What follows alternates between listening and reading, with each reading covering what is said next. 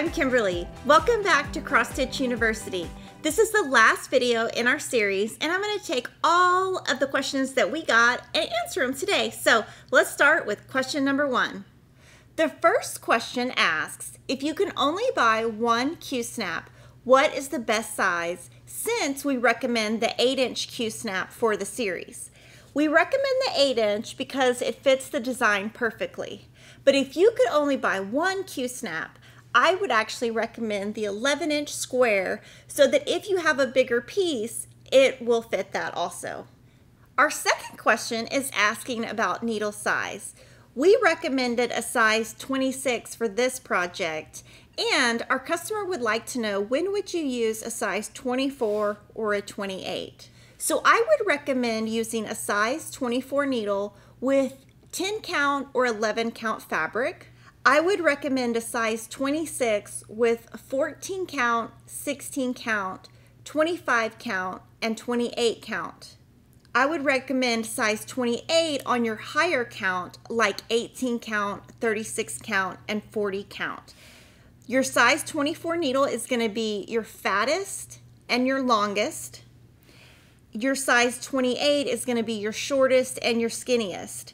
So you can see the eye of the needle on the size 24 is much, much bigger than your 28. So your size 28 is going to be harder to thread, but you need it to be super small when you're working with smaller fabrics. The third question asks if the Danish method and the English method use the same amount of floss, or does one method use more? We think they use about the same amount of floss. Our fourth question asks if we have any hints about counting stitches in a large number.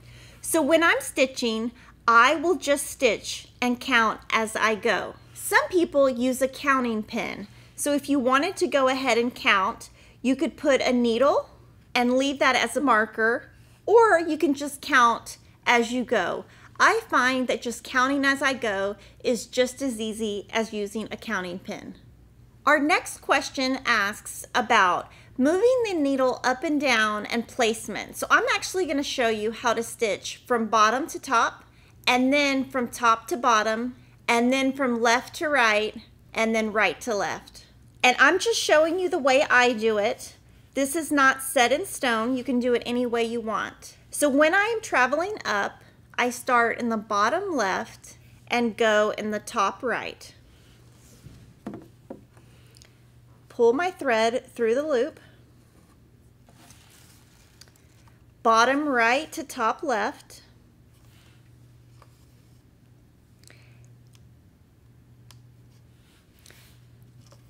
now if I go back in the top left, that's where I just was, so my stitch will come out, so you can't stitch there. So now what I do is I go top right, bottom left, bottom right, top left. And then I just keep going. Now there's not a right or wrong way. This is just the Kimberly way. So that is how I go from bottom to top. When I'm going top to bottom, I do all of my X's the same way, because when I go down, I'm not going in a previously used hole. So this way I just do bottom left, top right, bottom right, top left. And I think my stitches all lay about the same, even though it is slightly different. In the end, you get the same result. If you're going to do rows, I would do the row all the way to the side and then go back. That's what I would normally do. So if you want to do one stitch at a time, I would do bottom left to top right,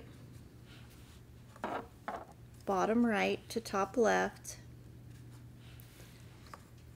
and then I would just keep doing the same thing. You're not messing with previously used stitches where your thread will come out, so you don't have to change that first stitch.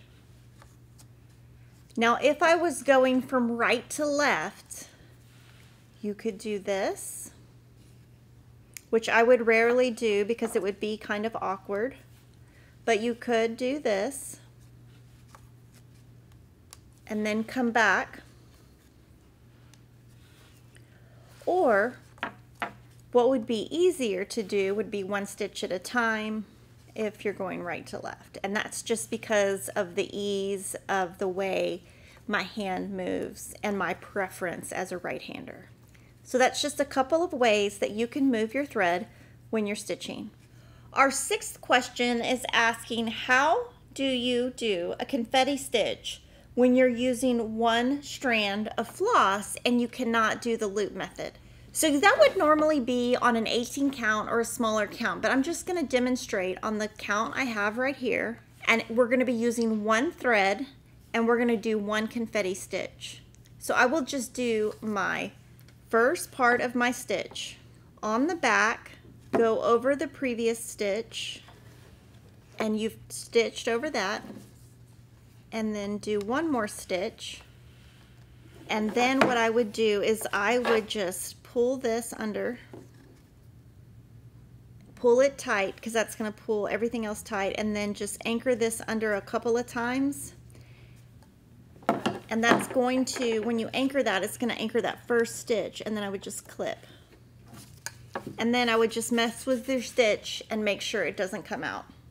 Our seventh question is asking about pin stitches. She said some people have shown doing a pin stitch when ending confetti stitches. I tried doing them, but I don't think they're very secure. What do I think about pin stitches? I've tried pin stitches a couple of times and I've just found that I don't like them, so I don't use those in my stitching. Our next question is asking about colonial knots and French knots, and they're asking when you should use a colonial knot versus a French knot. And I think that is a personal decision. I think that you can interchange those. To me, they kind of mean the same thing. I think it's a personal preference, and whichever one that you do that looks best is what I would use. Our ninth question asks, what do you do when you're finished and you realize you missed a cross? Is there a way to fix it without ripping out the entire border? So I would say if you cross twice on accident, instead of on one stitch, if you crossed over two, I would just clip that out. I would pull out about 5 stitches this way, 5 stitches this way, and secure them under and then restitch. Or if you've just missed a stitch, you can just make that stitch and tack it under. Now that is something that's going to take time to master, and you'll kind of get the hang of it once you've made enough mistakes. Our 10th question, our viewer would like for us to show pictures of the front of our piece and the back of the piece. She caught a glimpse of the back and she traveled more than I did. She's also unsure of how to stitch moving around the designs, and seeing your back will help me see how you did it. So here's a picture of our back, and just remember, everyone stitches differently and some people travel more than others, and the most important thing is just travel as long as you can't see it on the front. Someone has asked for us to demonstrate how to press the fabric and talk about temperature, steam, pressing, and all those things. So I found a piece that hasn't been pressed yet that's finished, and I'm just going to show you how I iron. The first thing I'm going to do is I do have steam on, and I have it on the cotton setting, and I'm going to first start by pressing around the stitches.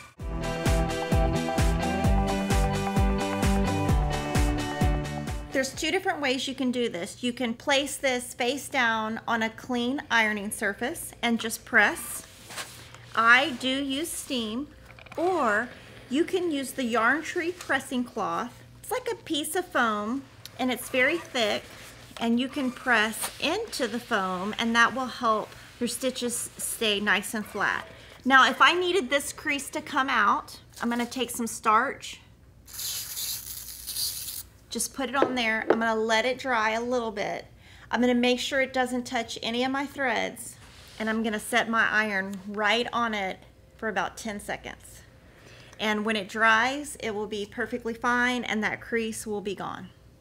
Our last question is asking about taking a piece to the framer. What does she need to ask for beforehand, and what does she need to know when she gets there? So what I would say is first, before you go to the framer, have your piece ironed and pressed. Remove all of your wrinkles. When you get to the framer, you will decide if you want glass on the top or not. And when you're picking glass, you can either pick museum quality, which should not fade your fabric or your floss, or you can just pick regular glass. And you can decide that based on where you're going to display your piece in your home. You will also want to tell them how much space you would like between the edge of your design and the frame showing.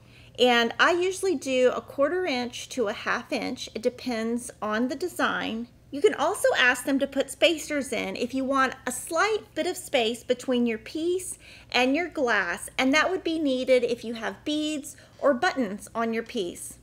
And that's a wrap for Cross Stitch University, but remember, you can still ask questions and make sure to click the bell to be notified when we have new videos. See you next time.